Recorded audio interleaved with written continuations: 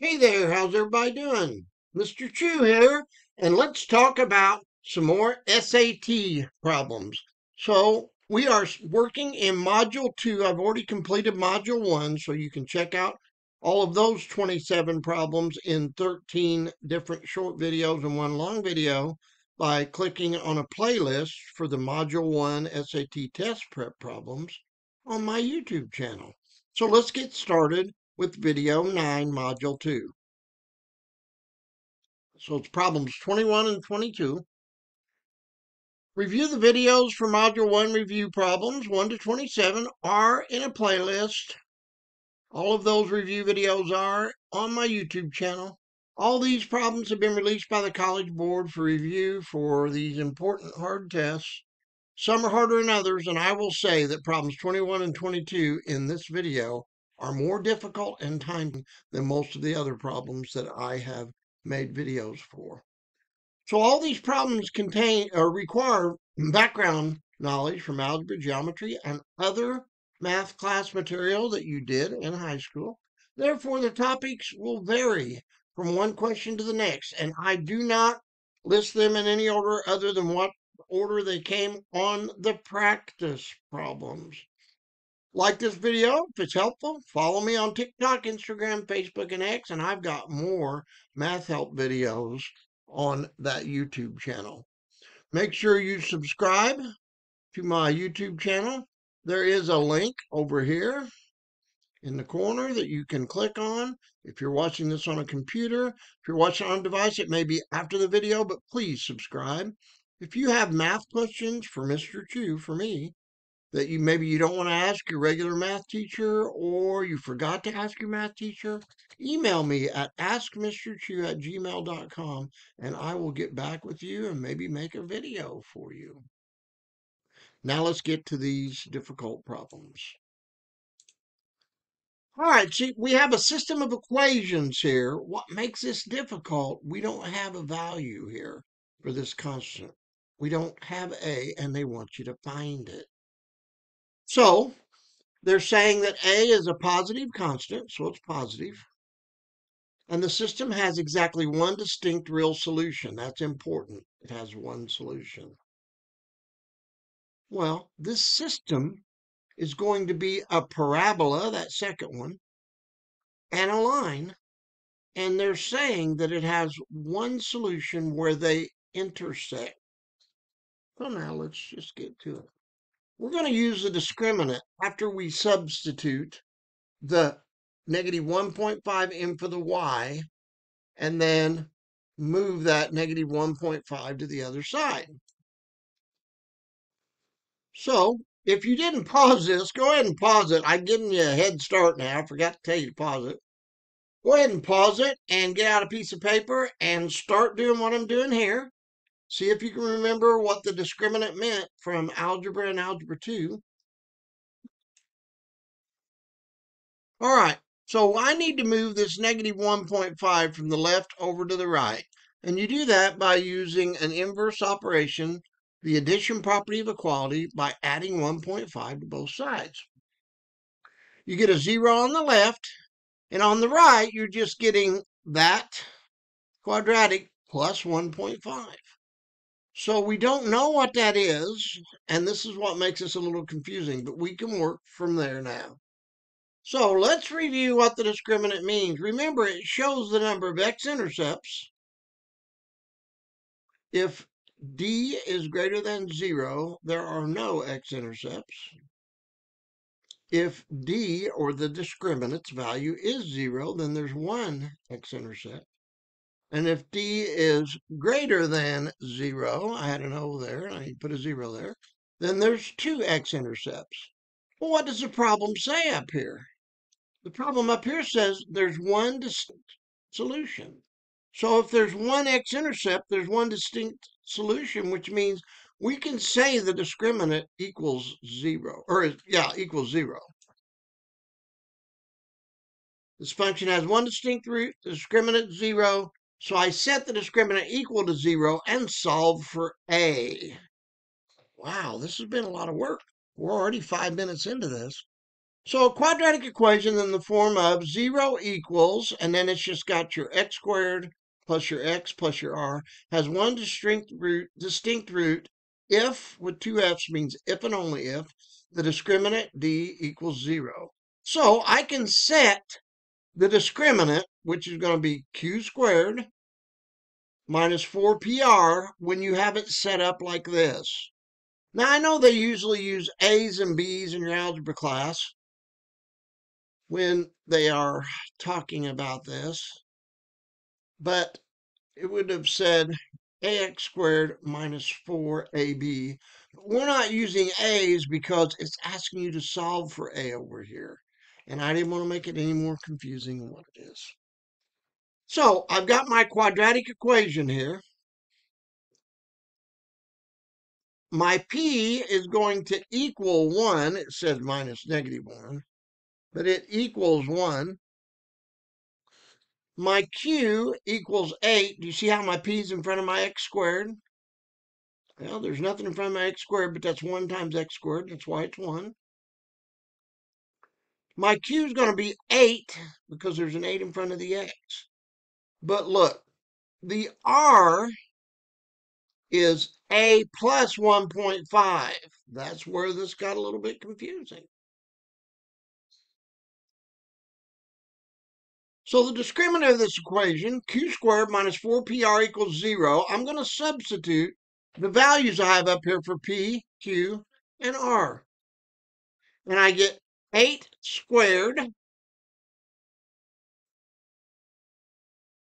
this q squared, 8 squared, minus my 4 times the p, which is 1, times the r, which is a plus 1.5. And we know that's equal to 0 because it has one distinct root. So my a squared minus 4 times 1 times a plus 1.5 in parentheses equals 0. Simplifies to 8 squared is 64. 4 times 1 is 4.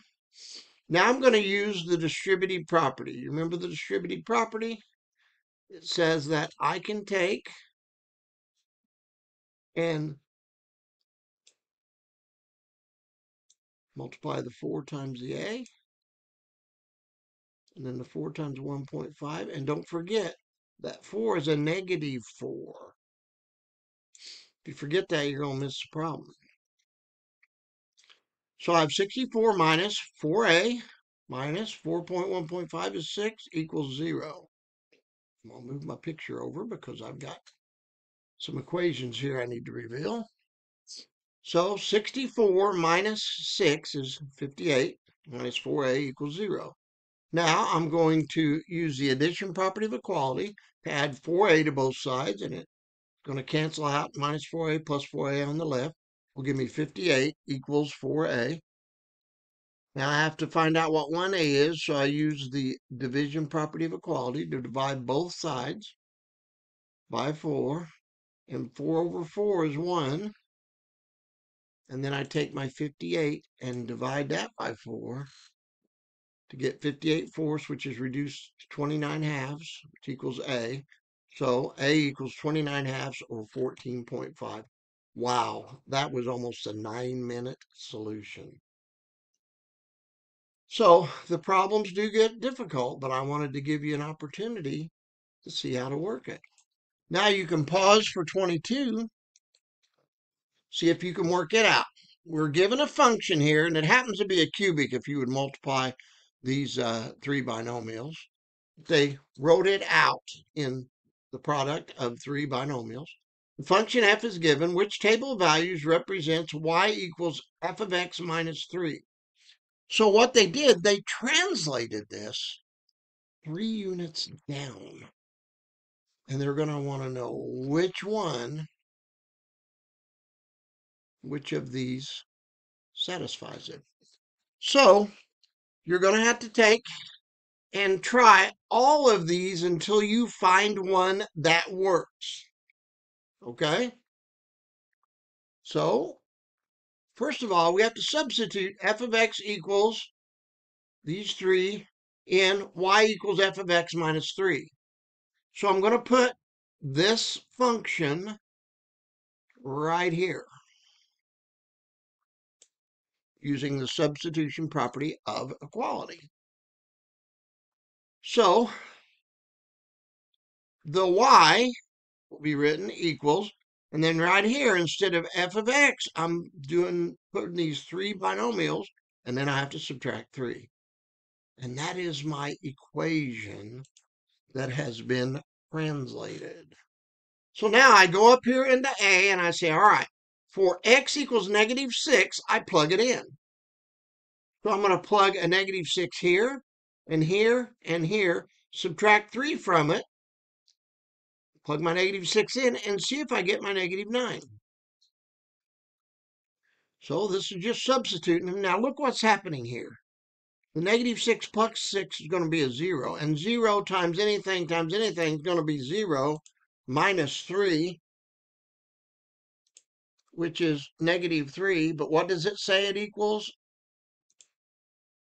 -9. What does that x mean? It means that that cannot be the solution. I can stop right there because I found one that didn't work.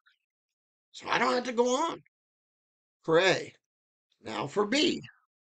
Substitute that first value. And you notice that in all of them, it's got the same x values. So I'm plugging the same things in for x. It's just giving me different y's is what it amounts to. Okay? So that'll speed us up a little bit. On the first value, we get